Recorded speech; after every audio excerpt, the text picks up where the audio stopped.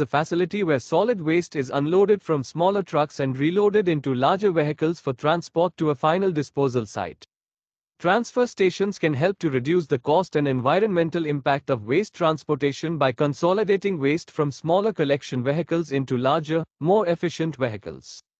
Transfer stations are typically classified into three types based on their size. Small transfer stations. These stations have a capacity of less than 100 tons of waste per day. They are typically used in rural areas or for specific types of waste, such as construction and demolition debris. Medium transfer stations. These stations have a capacity of 100 to 500 tons of waste per day. They are typically used in suburban and urban areas. Large transfer stations. These stations have a capacity of more than 500 tons of waste per day. They are typically located in major metropolitan areas and serve a large region. In addition to their size, transfer stations can also be classified by their type of operation. Some common types of transfer stations include direct discharge stations. These stations are the simplest type of transfer station. Waste collection vehicles unload their waste directly into a larger transfer vehicle. Storage discharge stations. These stations store waste in a bunker or other container until it can be loaded into a transfer vehicle. This type of station can be used to reduce the number of transfer vehicle trips required. Combined direct and storage discharge stations. These stations combine the features of direct discharge and storage discharge stations. Transfer stations play an important role in modern waste management systems. By consolidating waste from smaller collection vehicles into larger, more efficient vehicles, transfer stations can help to reduce the cost and environmental impact of waste transportation. Here are some examples of the different types of transfer stations based on their size. Small transfer station.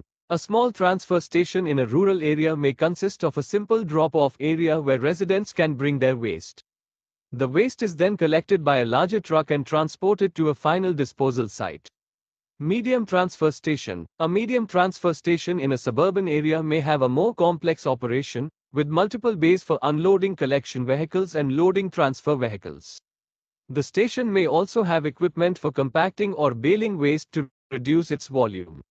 Large transfer station. A large transfer station in a major metropolitan area may be a highly automated facility with multiple bays for unloading collection vehicles and loading transfer vehicles.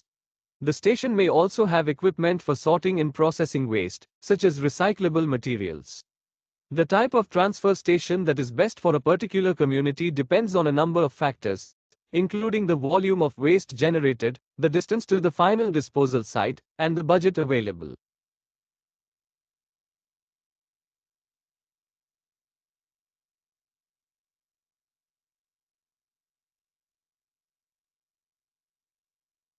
The following factors affect the selection of transfer stations: waste volume and type. The volume and type of waste generated in the community will determine the size and type of transfer station that is needed.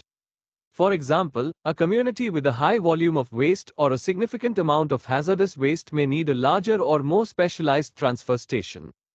Distance to the final disposal site. The distance to the final disposal site is another important factor to consider. Transfer stations can help to reduce the cost of waste transportation by consolidating waste from smaller collection vehicles into larger vehicles. However, the longer the distance to the final disposal site, the more expensive it will be to transport the waste. Population density. The population density of the community can also affect the selection of a transfer station. Transfer stations in densely populated areas may need to be located in more industrial areas or may need to have specialized features to minimize noise and odor impacts. Budget. The budget available for the construction and operation of the transfer station is another important factor to consider. Transfer stations can be expensive to build and operate, so it is important to select a size and type of station that is affordable for the community. Environmental regulations. Environmental regulations may also affect the selection of a transfer station. For example, some communities may have regulations regarding the location of transfer stations or the types of waste that can be accepted at transfer stations. In addition to these factors, other considerations that may affect the selection of a transfer station include public opinion. Communities may have concerns about the location and operation of transfer stations. It is important to engage the public early in the planning process to get their input and address any concerns. Permitting. Transfer stations may require permits from a variety of government agencies. It is important to identify the required permits early in the planning process to ensure that the project can be completed on time and within budget.